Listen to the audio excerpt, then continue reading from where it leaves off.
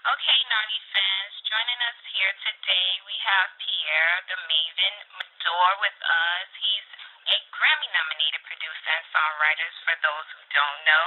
So I just want him to check in with you guys. Hey, Pierre. What up? What up? Okay, I just want you to introduce yourself in your own words. Well, my name is Pierre Medor, and I go by the Maven. And I've been in the business for 13 years, multiple Grammy nominations, multiple placements, and yeah, I'm just looking to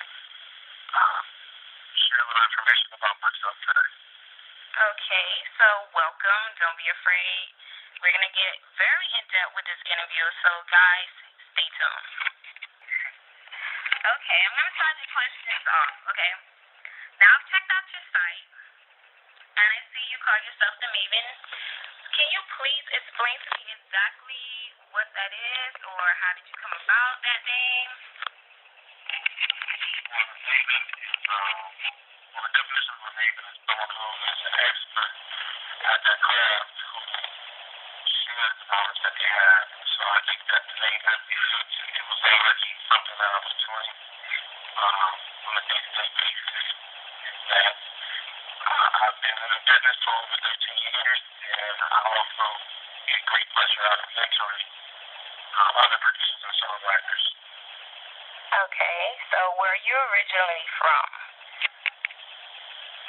I'm originally from Connecticut. I grew up in a town called Hampton, Connecticut. Okay, cool. Now, I see that you made the move from Miami to Atlanta. Exactly how did that come about, and how has it affected your career thus far? Well, Atlanta was a tactful move on my part in that I have a lot of relationships here because I was stationed for during a part of 10 years. And in a way, the opportunity to work with another songwriter in Miami. And when that contract term was up, it only essentially go back to where all of my resources and all my contacts were. Atlanta's just a great place overall. It's like a second home to me. Okay. So, who influenced you? Affecting my career, it hasn't really affected my career. Yes. This is a place where I'm well connected. So, it's been more of a beneficial thing for you. Absolutely. Okay. Moving on. I always like to find out who is it that influenced you in and out of the industry. There's a lot of different influences. The primary one is I would say is my father, who introduced me to a lot of different styles of music at a young age. I grew up in a strict home, but we only liked to listen to Christian music, but he opened me up to different styles of Christian music, and so that brought my perspective. And then around 16, I had a guidance counselor in high school who hooked me up to the world of jazz. And just other influences within music. Quincy Jones is a huge influence on me. That's someone that I've always admired and looked up to. Various other producers that kind of contribute to my overall growth in some way, shape, or form. But those are the primary ones. I would say my father, my guidance counselor in high school, and Quincy Jones. Okay, that's nice. Quick question. What was that aha moment? Like, what was it that just made you was like, this is the career path that I want to take?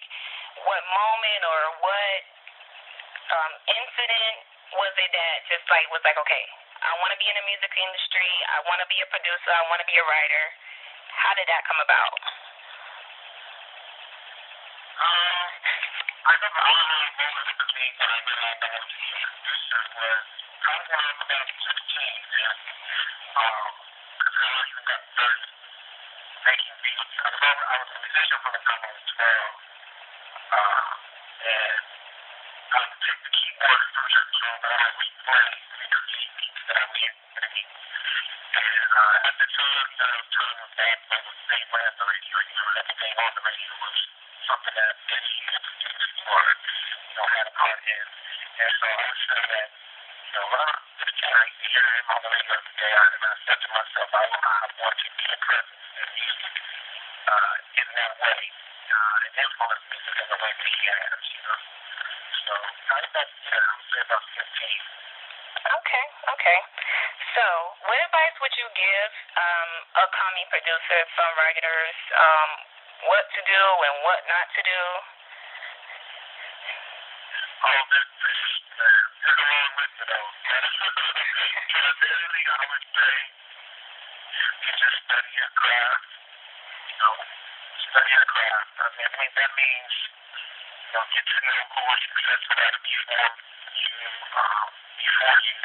and understand their journey and what it took for them to get where they were, so that we have a better understanding of the journey that it made them for you. Don't keep doing bad at it, but you have some similarities when you go back and look at other people, the way that they've come, and this is an indication of how you can go, or the way or the path you can take. I would say those that come before you. And then also know the business. That's another side of it that is imperative before you begin to make money doing it. It's imperative that you understand how to make money in this business. Okay. Define your definition of success. I think success is the ability to accomplish goals. The only way to measure success is over a period of time, wherein you can know where you started at and where you are. And then, to me, the ultimate level of success is that once you've accomplished or realized your potential, that you help someone else accomplish their potential. That's great. I like that. Who is the person behind the music? Like, what shapes your artistry? Like, do you do anything outside of music that gives you inspiration or stuff of that nature? There's a lot of things that shape me outside of music. Obviously, music is a huge component of who I am, but I think what even shapes that is my spirituality, I would say. That plays a huge part. I grew up in church, and my faith has always been the foundation of everything that I do.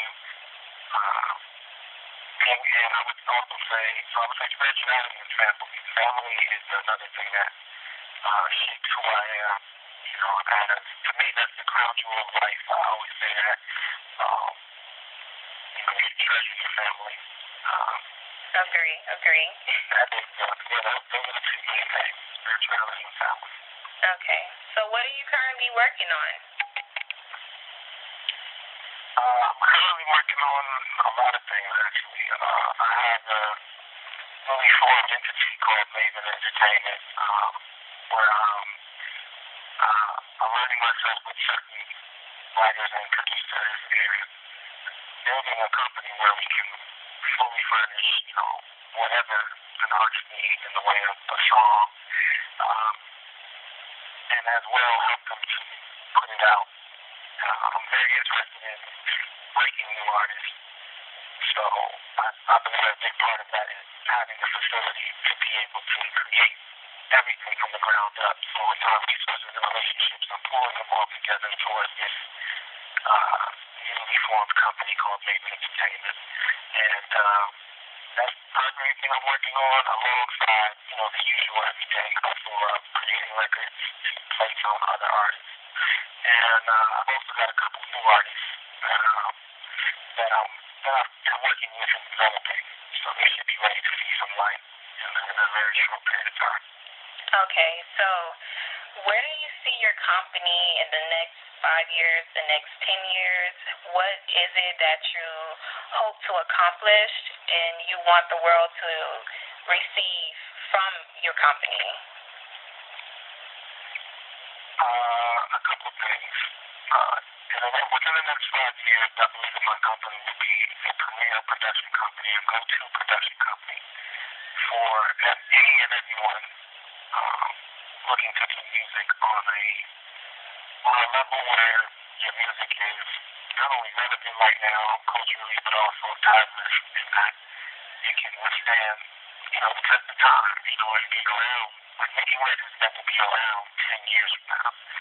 10 years from now, I would have hoped that I would have duplicated myself, or that the experience and knowledge that I have in at least 2 to 3 other people, so that, I have the opportunity to see them flourish as well.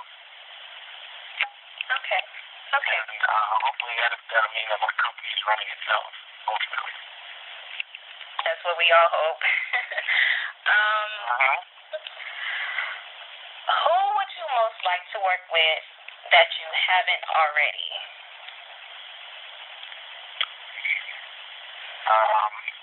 I've yet to work with Beyonce, Chris Brown, or Rihanna. Those are my big three that I'd love to have an opportunity to create with. That sounds hot. Beyonce and Rihanna, I think that would be everybody's top at this point. That'll be a great look. I think that too, because I think there's obviously there's a top that comes in the crowd, artists who are out right now who have influence, who have a platform, so if you get an opportunity to actually create something that matters, you know what I'm saying? Like, I think a lot of times artists are put in positions where they have to create things that are relevant or trendy. And I just think that there's a way there's a compromise we can make to not only be, like I said, be relevant right now, but also be timeless. I think Beyonce accomplished that in the last album with some of the records that she put out. Yeah. They felt a little bit retro, but again, the elements within those records, they'll be around 10 years from now. You'll still be able to, somebody will still be performing the level on top 10 years from now. You know what I mean? Because it's that type of record. Even though it doesn't sound exactly like, a lot of the 808 heavy stuff that's on the radio now. Nothing against that. I think there's even a way to incorporate that to where, you can enjoy an 808, but there still be some melody there. Yeah, some substance. I get what you're saying. Yeah.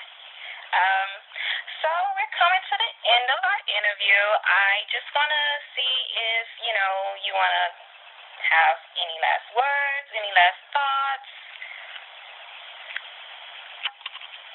What you saying? I'm sorry. I said we're coming to the end of the interview. Do you have any last words or any last thought that you would like to say to the Nardi fans out there?